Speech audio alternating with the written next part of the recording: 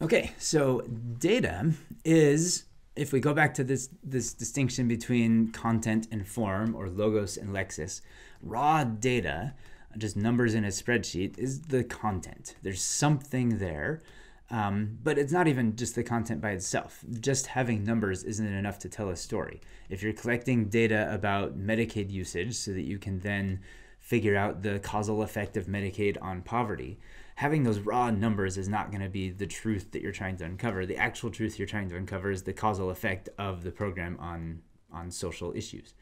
And so even then, like, just the raw numbers and the raw facts are not enough. You have to do something to enhance that. You have to fit it within a specific form to be able to get the truth that you're looking for.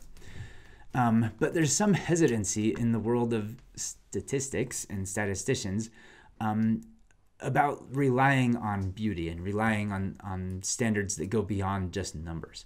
And so there's this tendency with kind of other, like, older generations of statisticians and analysts where they just want to see the raw data.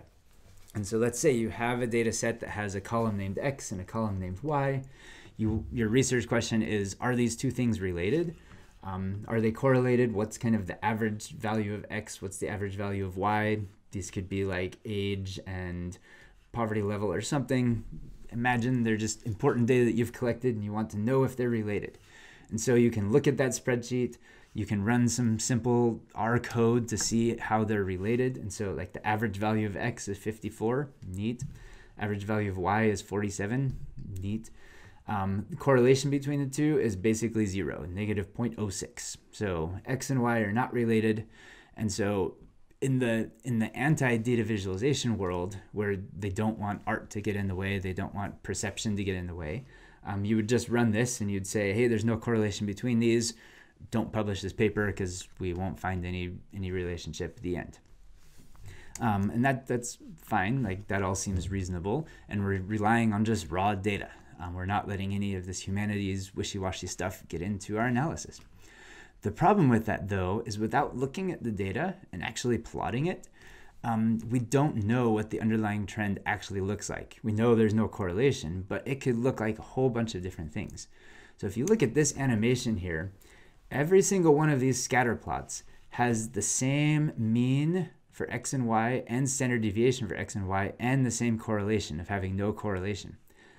But all 13 of these little data sets here, including the one that's shaped like a dinosaur, they all look wildly different. If you just said there's no relationship, it could be that there's no relationship because they're all moving positively. If we look here, we can see all the different ones. So if you look here, there's a whole bunch of slanted down ones. But if you draw just a best fit line there, there's not going to be any relationship. But it looks like there's stuff going down. Or if you look here, it's slanting upward with a whole bunch of different subgroups, and you're going to miss those subgroups because you're not looking at it. This X-shaped one behind me here, you're going to miss the subgroups that are going up and the subgroups that are going down, and you're not going to get the full picture of the data. Or you might just have dinosaur data. And without looking at the data itself, you're not going to get enough information from just the mean and standard deviation and the numerical numbers that you get. And this is good. Humans are really good at finding patterns. We are really bad at finding patterns. Like, if you just had to look at this right here, that's really, really hard to see any patterns in there. And I don't know anybody who can just look at a spreadsheet and know what's going on. We have to be able to look at it. And this is because evolutionarily, like, this paper here that was published in 2014, it argues that humans are kind of the best animal because we are really, really good at recognizing patterns. And that's the reason we've been able to evolve to the point where we're like having WebEx distant learning class sessions while, like, chimpanzees are not. And it's because millions of years ago we learned how to recognize patterns in the wild. And so if we saw a cheetah, we knew it was a cheetah and we could run away while other animals would get eaten. So humans have this deep sense of pattern recognition, and we're really good at doing it. And so we need to take advantage of that and look at our data to find those patterns. There's sometimes some danger to that. Sometimes we love patterns too much and we overinterpret things. This is actually a thing called pareidolia, where you see patterns that aren't there. And sometimes this can be bad if you look at a plot and you think that there's a pattern, but really there's not. It's because you're trying to see shapes. You're trying to force the story that you want onto the data. That's bad. Don't do that.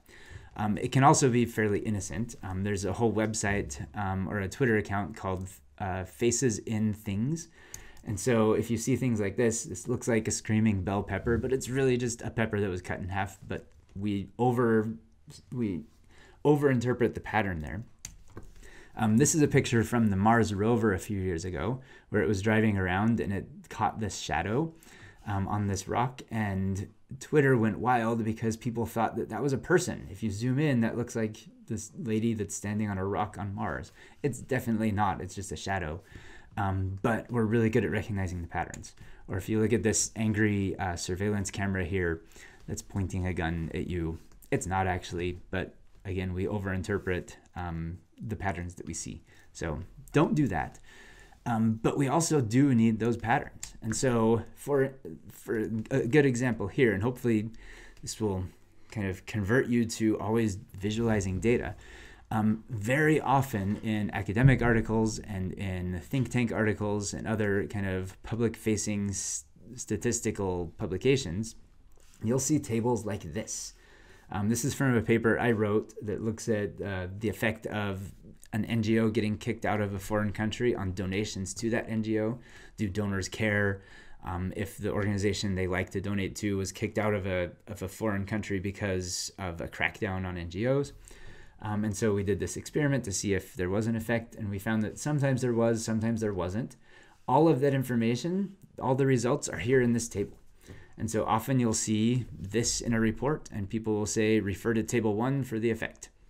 And good luck finding the effect in there. But that's what academics do, is they just stick that in there and say the effect's there, good luck. Instead, this plot right here has the same information as this table. It's exactly the same. It's just these numbers are mapped onto the different plots here. And this is actually way more interpretable. You can see if there's any significant differences. So if you look at this line at 0, any of these dots that are overlapping with that line are generally not significantly different from that line, because it could be, like if you look at this difference in the average amount donated, there are some situations where it could be 0. It's generally positive, but there's some where it's 0. But if you look down here, if you look at this government assistance frame with government funding, or humanitarian assistance frame with government funding, looking at the effect of crackdown, we did different conditions in this experiment here. This is a significant effect. It's definitely not 0. It barely crosses that line, and so we have a positive result there. That same positive result is somewhere in this table. I think it is this line right here, maybe. Perhaps. I would have to look at the table for a long time to see that. But just having a figure here, you can understand the patterns and understand the underlying truth a lot faster than just looking at a table. And that's because we are good at recognizing patterns. And so one of the core principles of data visualization is that we need to take advantage of our superior pattern recognition skills and do stuff with it. Make things that let people use those important skills that we have to understand underlying truths a lot better.